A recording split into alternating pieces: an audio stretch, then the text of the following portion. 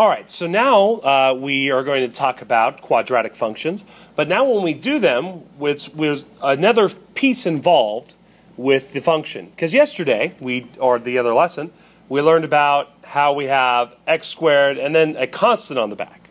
So there was only a binomial, only two terms.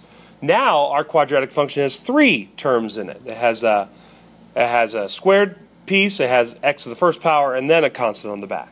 So it changes where the vertex is going to move. And that's one of the things we're going to find today. We're going to find the vertex, and we're also going to find the axis of symmetry. Now, yesterday, or the other lesson, we learned about the axis of symmetry cuts the parabola, or my quadratic function, in half, and both sides are exactly the same. It's a mirror. And the vertex is always right on top of the axis of symmetry. So the idea is, we first find the axis of symmetry, and once we find that, we know the x-coordinate of the vertex.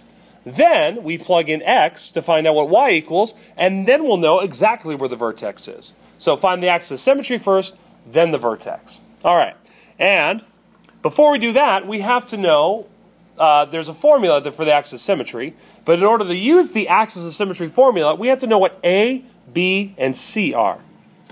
Now, just in case you're wondering, A is always the number in front of x squared, B is always the number in front of x, and C is the constant, or the number in the back.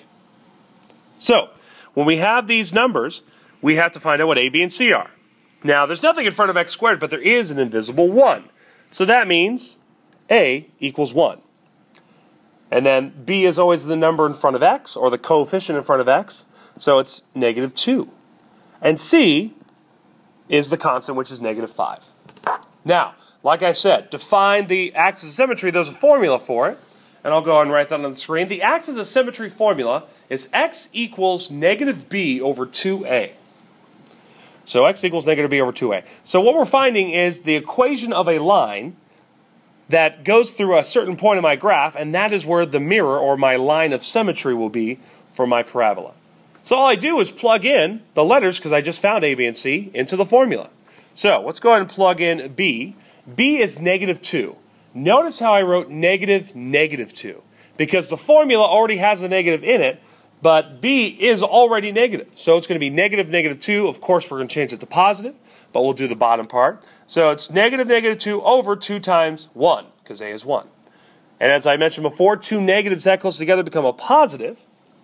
And then I write x equals 2 over 2. And 2 over 2, of course, reduces down to 1. So my axis of symmetry is that x equals 1.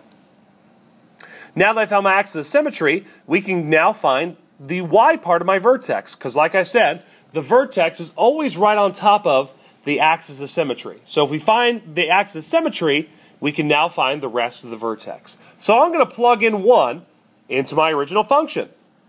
So y equals 1 squared minus 2 times 1 minus 5. Order of operations tells me to do exponents first, so 1 squared is 1. And then multiplication, which is negative 2 times 1 is negative 2. And so I have 1 minus 2 minus 5. And then 1 minus 2 is negative 1. Negative 1 minus 5 reduces down to negative 6. So the x part of my vertex is 1. The y part of my vertex is negative 6. So my answer is 1 comma negative 6. So now that I have both of those pieces of information, I can actually make a pretty rough sketch of my parabola. So let's go ahead and take a look at that parabola. Whoop, too far. All right. So we just found out that my axis of symmetry equals 1. All right. We also found out that my vertex is at 1 comma negative 6. We also know that the value of A for my original equation is 1. So I tell you what A equals because we can use that to find if my graph is either going to be facing upward or downward.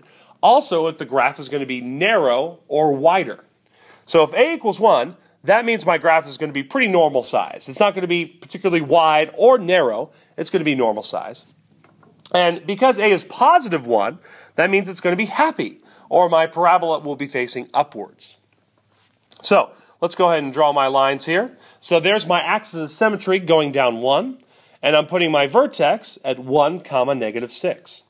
So from here, I'm going to draw my lines, and that's a rough sketch of what my parabola looks like with my axis of symmetry and my vertex.